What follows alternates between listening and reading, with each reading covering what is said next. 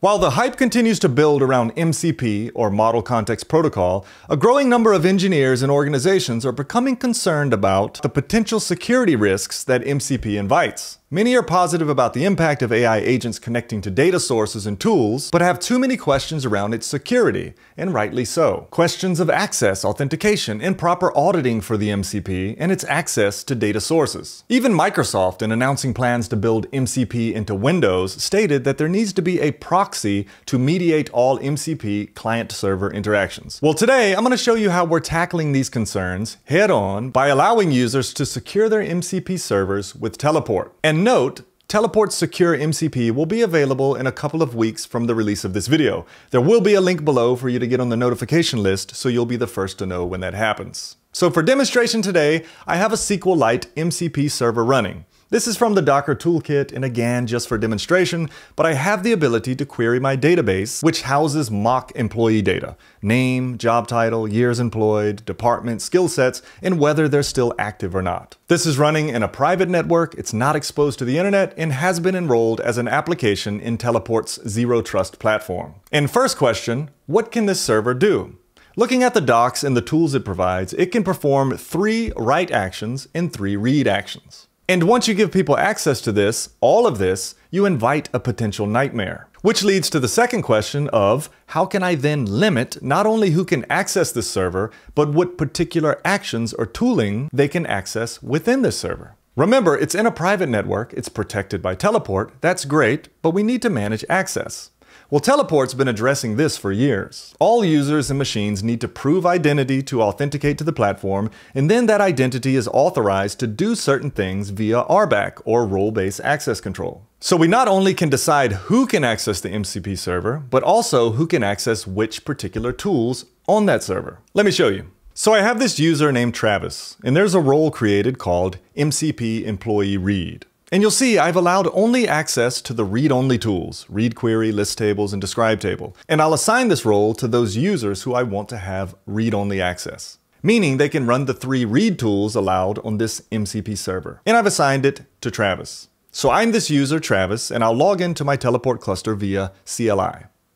And I can run a command to see which MCP servers I have access to. Again, only access to employee data demo, which is my MCP server. And then when I run the MCP login command, in addition to generating a short-lived certificate that, by the way, includes information about what tools I can and can't run according to my role, it will output the JSON configuration that I need to feed into any client that supports MCP. And I'll show you an example of that here in a minute, but you can also set the format flag to Claude. And by setting the format to Claude, it will automatically update the configuration in Claude Desktop. You see here that the file was just updated. And when I open up Claude Desktop, I see that my employee data demo MCP server is available to query with only the tools, the read-only tools, that we allowed this user with this role. So let's say I need a list of all employees in engineering who are still active at this organization. And when I run this, since Teleport sits between the client and the server, Teleport has the final say as to what you can and can't run. And it runs a series of queries, with the final one being the final call we need to get the right data. And if we look at our audit logs, we see that each query ran, and each have information on who requested, what time, the JSON RPC, the event, all the data that you should be able to review when needed. But here's where we draw the line. Travis wants to change some data. Thomas Davis has been here for 4 years actually. Can you update that information for me? And you'll see that I'm not allowed. I do not have access to any tools that will perform this task for me. Who is allowed then? Well, admins, right? Well, they could be. Just create a privileged role for the admins and they can use all the tools. But here's a fun experiment. Imagine your organization decides that no one should be able to use these privileged write tools by default. It's just too risky. But in order to, you can request temporary access or just-in-time access to a privileged role that allows you to do so, and this request be approved or denied by an admin. For instance, I have a role named MCP Employee Admin that grants full access, and no one will be assigned this role. No standing superpowers here. But imagine I do need to change the data. I can go to New Access Request and request access to this admin role. Start date is immediately, access duration is for only 1 hour, and this is actually what I configured in the role. So if they forget and go to lunch, this access will expire on its own. And the reason we'll put as need to change a value in the database. And an admin will see the request, the reason, and can reject or approve the request. Let's approve it.